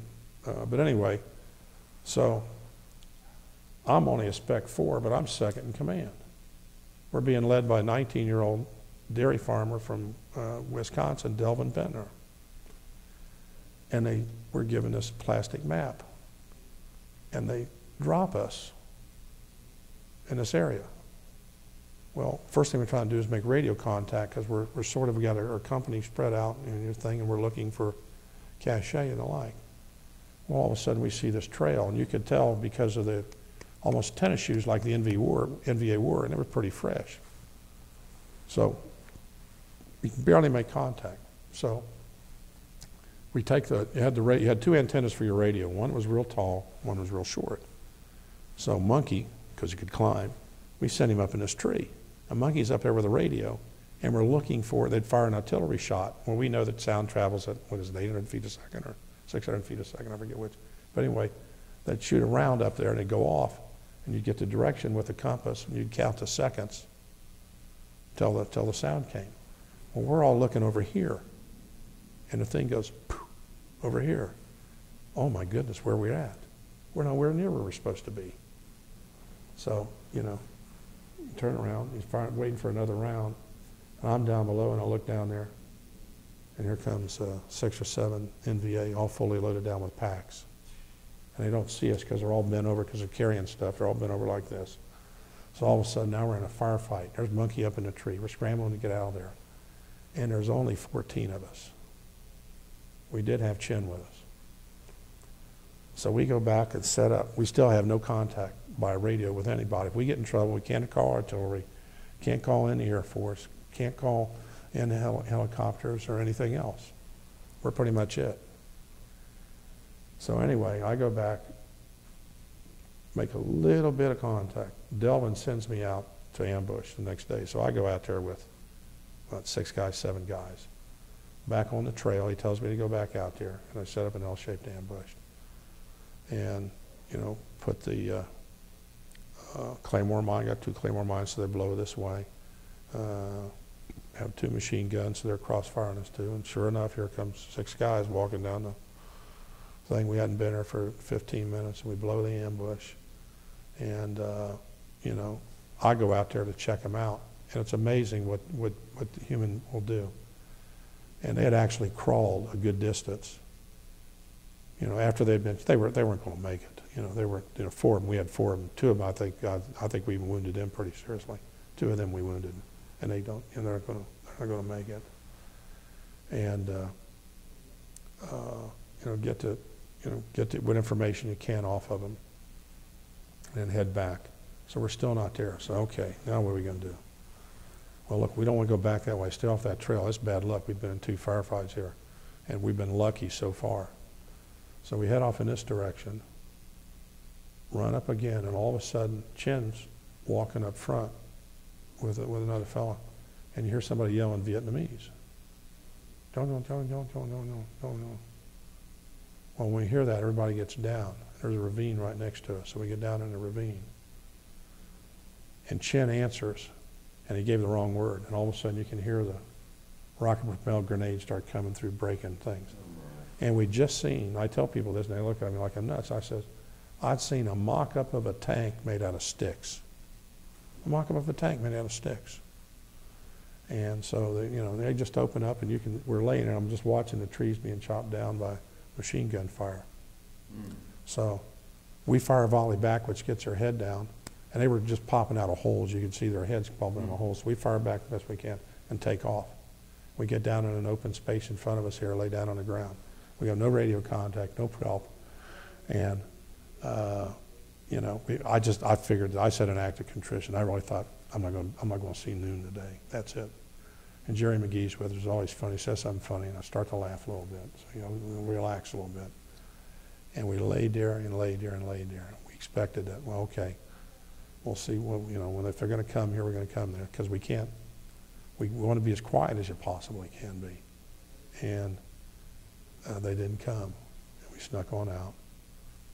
Finally, we went in the right direction, hooked up with the rest of the company, found a huge cache arms. They targeted that place, and they then bombed it with artillery, and which is the way to do it. But that's when they dropped us off the map. Then the other one was the guy, when I'm eating the beans and weenies, and we've been out on another, I went back into that same area about a week later, so we knew we were going to go back in there. This time they sent Lieutenant Watson with us, who had been an executive officer. And, you know, so I finally make sergeant, they got me my sergeant stripes while I was there, because I'd been up, I just hadn't got them yet. So anyway, put 2 young guys on a listening post, and I'm sitting there cross-legged eating, it was a huge big tree, and I'm sitting there, the guy rocks around the corner like this, stands me from me to you, like this, just looks at me. He's got a big pack on his back.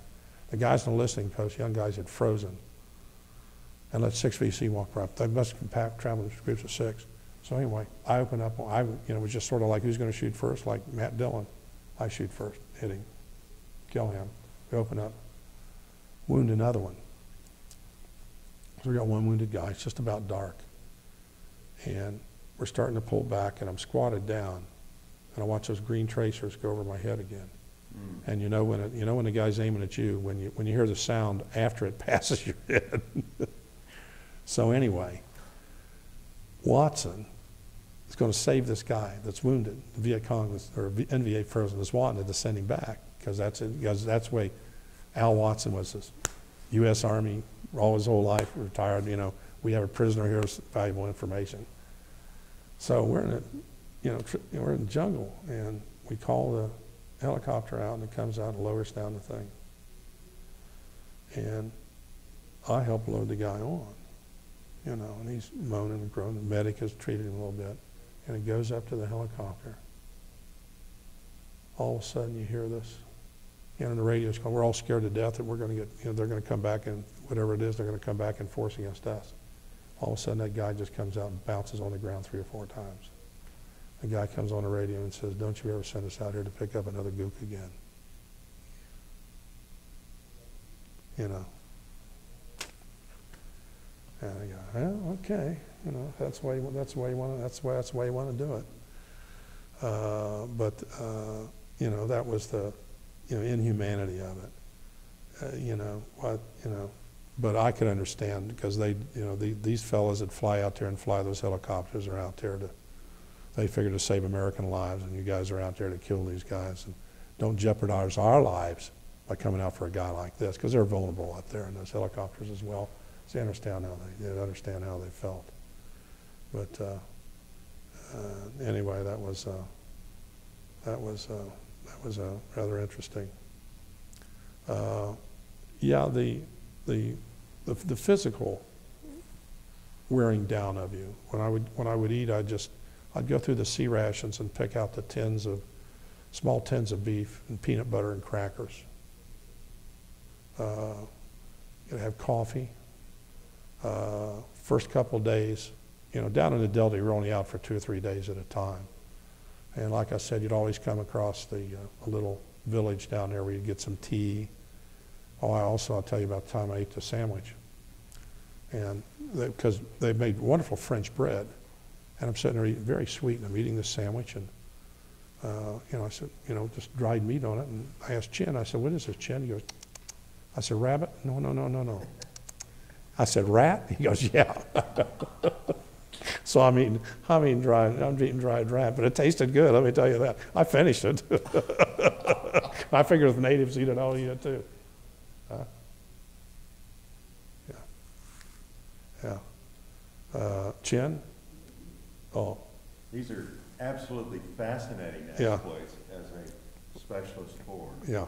And you were there for 13 months? Yeah, I ended up coming back a sergeant. I actually went up the board for a staff sergeant, and then when I got back to Fort Riley, they took the stripe away from me because I went to the swimming pool instead of the motor pool.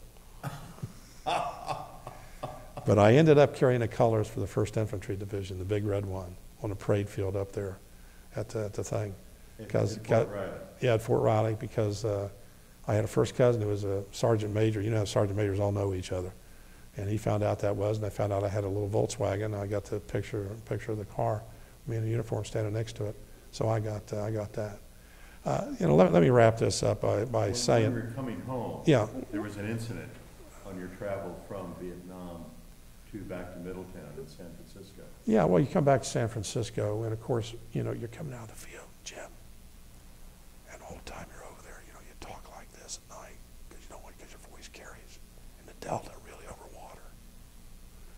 Like the night they marched us out there, even in the rain, I'll never forget. If you ever marched with a pebble we did a forced march on about 2.5 miles or 3 or 4 clicks, as they say, with a pebble in your boot, and you had to lay in that water all night like that. But you still talk like this. You don't have to do it. But anyway, when it landed in Oakland, they put you in a brand new uniform to go home. It was like 3 o'clock in the morning.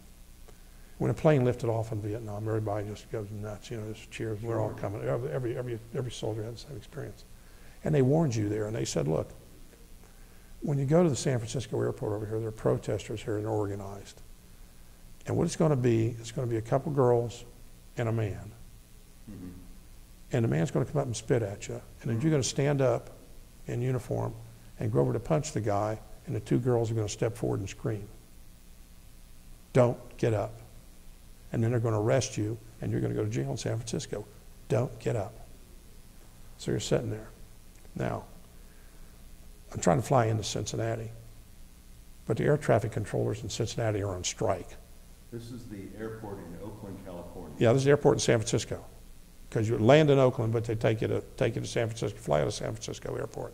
Ground transport from Oakland to San Francisco airport. Yeah. I think it was a cab I took. Sure. But anyway, flying standby. So you have to wait there till the plane comes up. Well, the air traffic controllers in Cincinnati are on strike, and I'm trying to get a flight. So I sat there almost a day. And they came around, I know at least 3 times, maybe 4, and did that, tried to pull that same act. Finally, the guy saw it was me again, and he just goes like this, doesn't do anything. And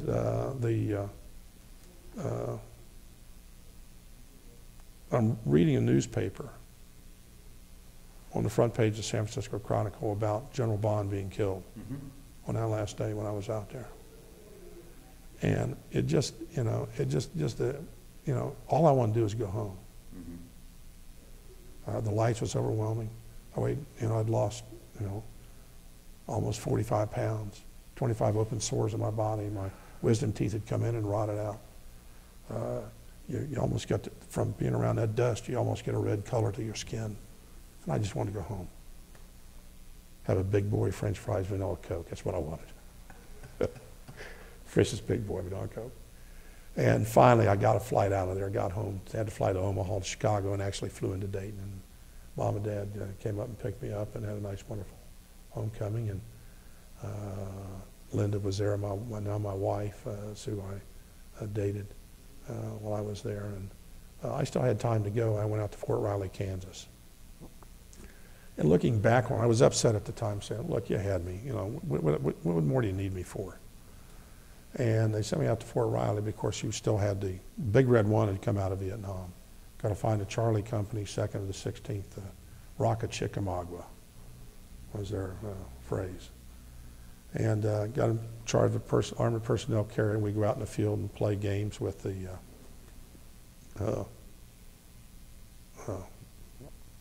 National Guard, war games, put on a fire demonstration for West German generals. And that's when I got in trouble. We had an IG inspection coming up because Big Red One goes on Reforger every year flies to Germany where they participate in war games they did at that time in West Germany.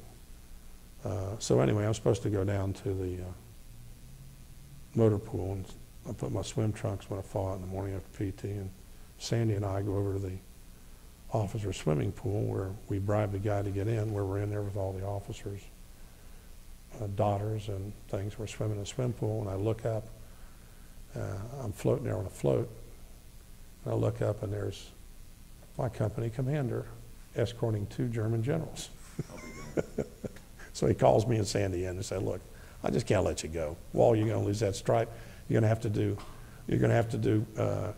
to stay, you're confined to the post this weekend, and you got to go over here and do work over at the brigade, over at the division headquarters. So I go over there, and that's where we end up. Sandy and I, we were about the same height, about 6'2", 6'3".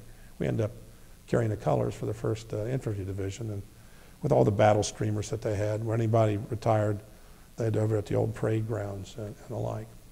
But one of the other things, you mentioned, Jim, about the attitude of the people at the time. Yes. We spent 3 weeks on riot control training. Now, this is the United States Army's most decorated division, the Big Red One. Right. And they were training us. And that weekend of the March on Washington in 1970, we were on stand down. The 1st Infantry Division, we were confined. They had the planes on the ready at the airport there. Whether it was St. Louis or Chicago or Washington, D.C., they were going to fly us there. And they told us tactics where you form a diamond if you have an agitator and you go in and you pull them out and the like. And we'd sit around. These are kids our own age. Oh, we're not going to do this. We're not going to do this or whatever. Oh, my goodness, we can't do this. So active duty career ends and 45, 50 years later, you're still providing service to your country through the court system. Tell us about that. Well, Jim, one of the things I did, it's been, well, it was 2011. I started to see these young people. Now, one of the other things I do is I do marriages. And we have $40 court costs, but I waived it for people that were in the military. So all these young men, and they're dress blues in the Marine Corps, they're Army green, they're Navy uniforms. I was marrying these young couples. They were getting married as they were going off. My secretary had a son that did 2 tours in Army Reserve out of Fort Mitchell, Kentucky, in the engineers. She had a daughter that did 2 tours on the USS Enterprise on the Admiral's staff. And so I just have this, I saw these young men coming back. They had this look in their eye. They were getting into trouble, whether it was domestic violence. They were having a hard time readjusting, which is what I was pointing out about Fort Riley. Now, I went out there with a bunch of people about everybody had almost the same experience. And you had a time to decompress before you came back to civilian life. And these guys are coming off the plane. They're coming home to family responsibilities. They're coming home to debt that they can't pay. They're coming home to these things. The pressure is on them. They're suffering from post-traumatic stress syndrome. They don't know what to do. They're getting themselves in trouble. People, they feel that they don't understand what they've been through. They find it difficult to communicate with people. And they were starting to come through my court. So there was a judge up in Mansfield that started this. So I thought, well, I don't want to sit here and not do anything about this. Let's do something. So I started what I call a veterans court, contacted the Veterans Administration in Dayton. They were wonderful. We coordinated this, talked to the police department, because one of the things you got to interview about it, Jim, was veterans sometimes don't want to admit they've been in the service. They're embarrassed. And so we said, police, we need you, when you're processing those people, to let us know before the first appearance whether they're veterans or not. So we now have a veterans court where either prior to your conviction or afterwards, I put you in veterans court. We hold it 3 times a month. You meet with our probation department. They do an assessment about what you need. We contact the VA. We've had veterans now of almost 160, all the way from World War II to today, of various ages, sizes, and problems.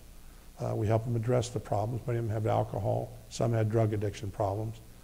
And the VA has a 30-day in-house program in a hospital up there. A lot of them, they just needed medical. Others, they just needed to find a job. They had trouble doing it. They hook up with the VA. Sure. Some of them are homeless, and we help them do that as well. And one of the things about it is we have almost twice the success rate with people on probation in our veterans court than we do in our regular. And I think a lot of it has to do with their military background and their bearing, plus the VA, who gets a knock, frankly, but they just do a wonderful job, I think. So that's how I've tried to give back to the veterans there. I also am active now. One of the things about, when you came back from the war, first of all, to begin with, I went back to law school, and before I'd gone down and talked to Dean Wilson at UC Law School here. He just died this past year, a wonderful man. He joked and said, "Mark, we'll have a place for you as long as you make it back." And I said, thanks, Dean, you feel that way. But there was a few of us of that ilk. But nobody wanted to talk about the war. Nobody wanted to hear about it. We all let our hair grow long and got on with our lives, got married, had kids, got a mortgage, did those things that you do when you come back to civilian life. And one of the things in the summertime, I turned down a clerk's job in Cincinnati with an attorney that I'd done some work with. He wanted to hire me, but he could only pay me $75 an hour, and I could make $300 a week at the mill. I can't remember his name. I think it was McCluskey was his name. Okay. But I had through my intern program there, I'd gone down and worked with him. But anyway, nobody wanted to hear about it. And I had actually gone up to join the American Legion. Somebody said, "Well, Mark, they get a scholarship program up there." So I went up there and I filled out the form with my DD 214. And the guy comes out of the canteen. He looks down the hallway and he says, "Hey, Joyce, what do we got here? Another one of them Vietnam losers?" Oh. Yeah. I belong to American Legion now, but I just enjoy. Oh, she was so nice, and I said, Joyce, no, thank you. It was, I think, I was eligible for a $250 scholarship. I said, no, thank you, that's fine. And there was that, really, the World War II guys, you guys are losers, we're not. Sounds like Donald Trump, you guys are losers, we're winners or whatever. But anyway, you just had that feeling. And the first instance I had was a school teacher whose husband had been a Vietnam veteran on Veterans Day. Sent I think, 7th grader around to interview me. Said, Mark, and she had been friends with my sister. I said, sure, I'll talk to her. Come on in. And, of course, they ask you the best questions. What was the food like? What were the bugs like? How bad did it rain? And it just got you talking about it. And you didn't talk about some of the things, but you talked about the horrible aspects of war. But all those great things, did you miss your family? Did they have anything for you when you come home?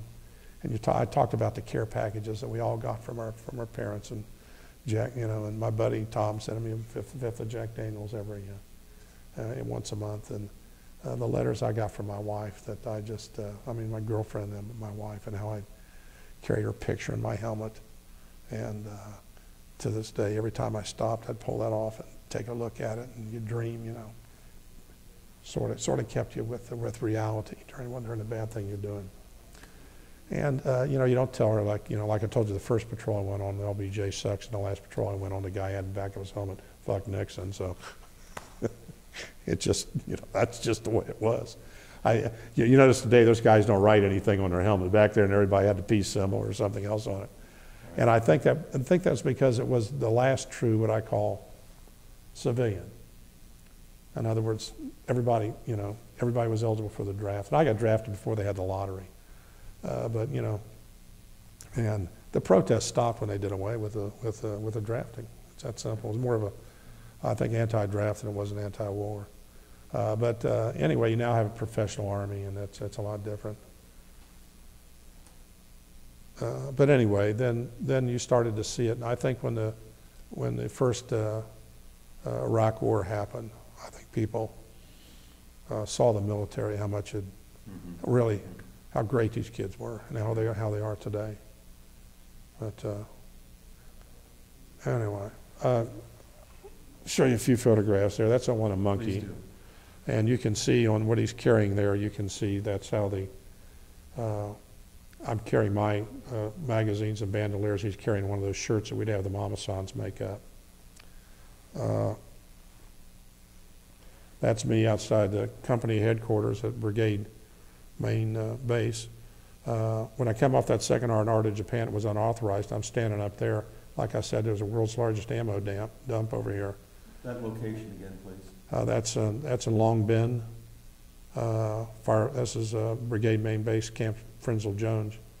And so they'd fire rockets, they'd set rockets to go off, and they'd go off at night. And then I'm standing up here, they had barracks actually up here, they had sandbags around it, getting ready to go down to the latrine, and a rocket comes in and just blows it apart. But you had enlisted men's club. There was some drugs when you saw back in the rear. I saw a guy shoot up heroin in it before I came home. I don't know, we're addressing the heroin problem now, and I told people now, I said, what do we do to handle that? Because a lot of those guys come back hooked to drugs, they got over it. And that's one of the other problems I'm wearing now. I'm on a program for the heroin addiction. It's just racking us now, including some of the veterans that come back. That's Chin. I used to say a prayer for him. I'm sure that he did, because he came over to our side, that the communists just did him in. It had to be. And it was just so awful what we left.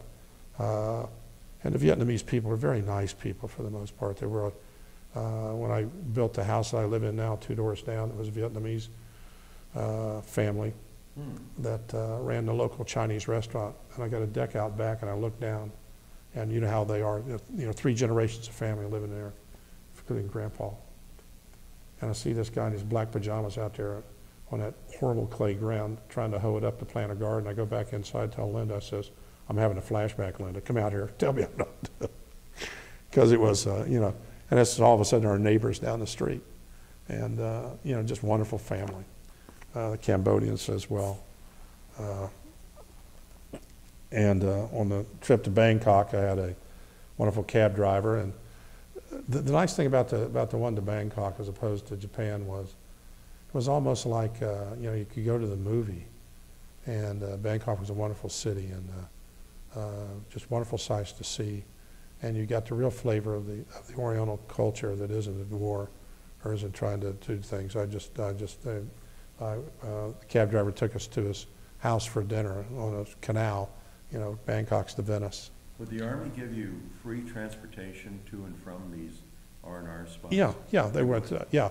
C-47 or C-130? No, they'd be regular airliners, jets. But it was no cost? Yeah, no cost, but you had to pay for the... Tigers usually have the contract. Yeah, right. But the pecking order for R&Rs is this. If you're married, you want to meet your wife in Hawaii. But you had to be in country almost 11 months to get that. The next favorite place was Australia. Oh, by the way, we ran into some Australian troops out in the field. Ran into these guys, and they're wearing wool long sleeve uniforms. We couldn't believe it. You talk about tough. And the other tough were the ROC soldiers, the Republic of Korea soldiers we were with. They were tough. But anyway, the next best place was Australia. Then the next best place was Japan. That's like the R&R I got was in, you know, Monkey was in his like 10th month to get there. Then the next most desirable place to go. Where in Japan did you go? I went to the only place I could afford was a little resort town called Atami, where they gave you a package deal for $180. And I found a little, I went to that sukiyaki party, found a little bar there. It was almost like a carnival town. And found a little bar there called the Golf Bar. And they didn't have a jukebox, but they had a record player. And so I'm in there. They also had Jack Daniels. So anyway, I'm in there. And as a gag, I used to, you know, pick up, I'd say, well, let me read your palms. I'd make something up. You know, I'd guess about it. You can always guess at it. So anyway, this girl's behind there, and I was telling her, she spoke a little bit of English. And, you know, the town's full of cab drivers. Said, you used to be married to a cab driver. You know, think, oh, yeah, she got all excited. So then she brings this lady back, that, you know, thing, and says, well, no, you do her, you do her. So I'm doing her this. And they're just laughing and having a good time. I found out that's what she does for a living, is read tea leaves and that stuff. So they invited me out to dinner that night. They take me to this restaurant, and they said, no, and they're very serious. And they said, no, you tell them. I wasn't in uniform, so he says, no, you tell them you're French. You tell them you're French. So why is that? Says, lady runs the restaurant. Her husband killed by Americans. She don't like Americans. And of course, you go in, you sit down cross-legged, small tables or whatever. And, you know, it was nice to get away, but Bangkok was just, you know, you saw more. I saw James Garner in Marlowe, was the movie, in a theater where the voices were in Thai and the subtitles were in English. So I'm laughing at the inappropriate times. And I always remember that movie because Bruce Lee was in it as well. But Bangkok was the earliest one you could get. You could get that in 3 months because it was so close and nobody wanted to go there. Everybody wanted to go to the next best one was Hong Kong. Then you had Taipei, which was Chinese. Then the earliest ones. So I figured that after 3 months there, I don't think I'm going to get out of this place alive. That's the way you think. The first couple of months, you're so scared you don't know what you're going to do. So that's when I signed up for it, because I figured I wasn't going to make it out alive. I just look at what's going around for you. Then after about 2 or 3 months, you know, you say, what the hell? And you really become a good soldier. Then you get down your last couple of months and you go, oh wow, I'm going to make it out of this, unless I do something stupid or somebody makes me do something stupid. And that's the way that you think. So I figured I'm going to take Bangkok, because I may not get a chance. I'm at least going to have 5 days of good time. But it was an experience that I wouldn't wish on my worst enemy. But one thing about it, though, and this is the thing, you talk to soldiers and you see, why would anybody go back? Why would anybody go back? Well, it's an adrenaline rush like you never had. It's not like being on a drug. I was never more alive in my life than I was there. I could tell you within 5 minutes what time of day it was. Sure. And you're one with nature, and you're outside, you're sleeping on the ground, you're doing these things. And you're with a small group of people that you really end up caring about a whole bunch. And you're all looking out for each other. And that's what combat's about. You're looking out for the guy to the right and the left of you and the like. And it's just like I talked about Monty Brandt coming up to that. I froze. This is my good friend Pat. And my brain couldn't process it. And that's the difference between the guys who are really, really good and guys like me who are just average. Monty Brandt did that like that to save Pat's life, and maybe mine too. I think about the times that, I shouldn't have made it out of there. And a lot of it is just pure luck. It's like, well, I walked point this day. If I hadn't walked point, maybe I'd have been that guy that stepped on that booby trap, or I'd have been the guy that got shot up front. And those things stay with you. And one of the things that I've tried to do is get up each morning and try and find something to those soldiers that didn't make it back. Those of us who did owe it to them to teach the others and to find some goodness and meaning to our own lives. Mm-hmm. And that's why I think people ask me, well, why don't you have PTSD? I said, well, we all have PTSD. Mm-hmm. Some are worse than others. I said, but I think the time I spent out at Fort Riley talking to other soldiers and playing cards and doing that stuff allowed you to decompress. So when I came back here, it was that transition, because when you come back to the stateside army, it was much different than wartime. They left you alone over there. Nobody messed with you, because you're liable to do something, and nobody, because you're 18, 19, 22-year-old kids walking around with loaded weapons, true assault rifles. that everybody worries about today. So as long as you did your job, people left you alone, and you knew you had to do it. And people talked about drugs, and I said, well, you come back to the fire base, guys just smoke marijuana. I said, but you couldn't function out in the field. You couldn't take the heat and the thing, nor would you put yourself or somebody else's life in danger by going out in the jungle or down on an operation, laying for ambush, and high on narcotics of any kind whatsoever. You just couldn't do it. And not only that, wouldn't you do it? Well, when you came back to fire base, some of these guys, they'd find, particularly down in Kanjuk, they'd find there was always somebody trying to sell you marijuana or something like that. But you just couldn't function like it. The real drug problem in Vietnam was people in the rear who had access to it, and people trying to get them addicted and the like, and it's no different than what it is today. But to come back to the mood of the country, when we finally came out. And another thing, Jim, I think you previously, before we began this interview, asked me about whether it's worth it or not. There ought to be a way to settle disagreements without having to go to war. I don't care where it is. I don't care if it's in the Middle East right now. And the thing, it's kind of difficult to judge the Vietnam War. I read a book by Michael Lynn called Vietnam, the Necessary War. Michael Lynn's no conservative. And he explained it in terms that it was another hot spot in the conflict, that they truly believed that was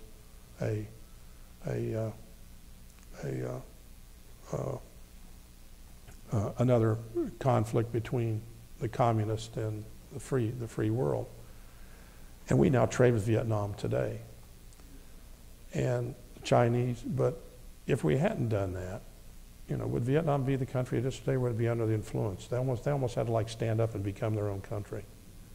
And and believe me, the communists were I've given you some examples of the viciousness that they had, and I mean really vicious thing they had. And Ho Chi Minh was nobody's uncle. He killed people right and left. That's just the way these communist regimes are. And I once told someone, I said, well, what's going to happen with China? And I said, well, the Chinese live longer than the Russians. It finally took the Russians until 1989 to finally crumble. And once you become global the way we are, these things go away as far as nationalism is concerned. What's going on now in the conflict in the Middle East, that has as much to do with religion as anything, and settling old scores. That's almost like tribal warfare. Sure. Where countries like that, all of a sudden, it was just a matter of time with TV and electronics and the like that, Russia was going to fall. And look at Vietnam now. you know, they partner with Japan right off the bat, and with us now, we're trading partners and the like, and the lives are better off for everyone. I have no desire, I know friends of mine have gone back to, as I mentioned, Pat now lives there. I have no desire to go back to Vietnam. It would just bring back, I think, horrible memories from me. And there, Thailand, I'd probably go back to Thailand. I have fond memories of that. But it's, you know, was it worth it? No, of course it's not. I think we all know that. It wasn't worth the lives that of Americans were killed, Australians that were killed, South Koreans that were killed, or other allies that were killed, and certainly the Vietnamese people have suffered mightily as a result of it. There should have been a better way to resolve that conflict, whether politically or not. And you didn't have to be on the ground there very long to realize, just like I told you about the old man, you know, this is a very poor country. Just go away. And he was, and the logic was on the other side, not ours. And it was going to happen inevitably anyway. And and just how many times we're going to make the mistake, when we're going to learn a lesson, I don't know. But I think that that's the way we do it. One thing we can be really proud of is the military really got bashed during that period of time. Mm-hmm. And all of us saw things, and with, you know, Lieutenant Cowley became the face of the war, unfortunately, for us, and really how much good we did. We all went out on projects while we were there. When you'd come back to help build a little school or build a little village. We weren't always destroying things. We were helping to build things as well, and trying to make the South Vietnamese a free people and to give them the independence and the right to do that. It's just that they weren't going to, it wasn't going to happen. There was a lot of bad in that war. There was some good, but I think the final judgment will be made sometime well in the future. We can say now that, yeah, you know, it was probably a mistake to escalate, become involved in a war the way that we did. And you know, like I said, my generation owes an obligation to those who didn't come back, whether you went to that war or not, to do what's right and to make sure that if we do send our military to fight, that it's the best, the finest, and the brightest, and they're there for the right reason, to do the right thing. Thank you very much. All right. In the interest of concluding this interview, I'd like to say something you've heard many, many times. Very simply, thank you from a very grateful nation. And more importantly, thank you for your continued service to the country by helping these vets. Thank you. Thank you. All right.